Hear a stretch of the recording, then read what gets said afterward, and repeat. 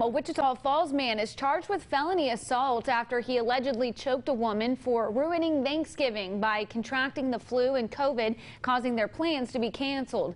28-year-old Taylor Bryce Parker is charged with assault, family violence, choking, a third-degree felony.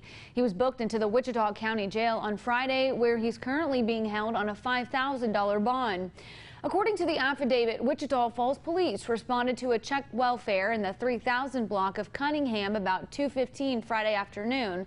Police say they met the victim at the door of the home and that she had obvious bruising around the neck area, a small cut above her right eye, and what appeared to be fresh blood on her clothing.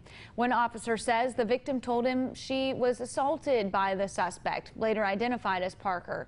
She said he'd been drinking and was angry with her for contracting the flu as well as COVID-19. She said Parker got mad at her for, quote, ruining Thanksgiving because they would no longer be able to go to his mom's house for dinner. According to the affidavit, the victim told police Parker pulled her by her hair and slammed her down on the tile floor. Then she said he put his foot on her throat, obstructing her breathing, and began choking her with his hands. She said Parker continued to slam her head on the ground and told her that if she called the police, she would be dead before they got there. Police say they found Parker passed out in the bathroom, where he later admitted to drinking whiskey earlier that day.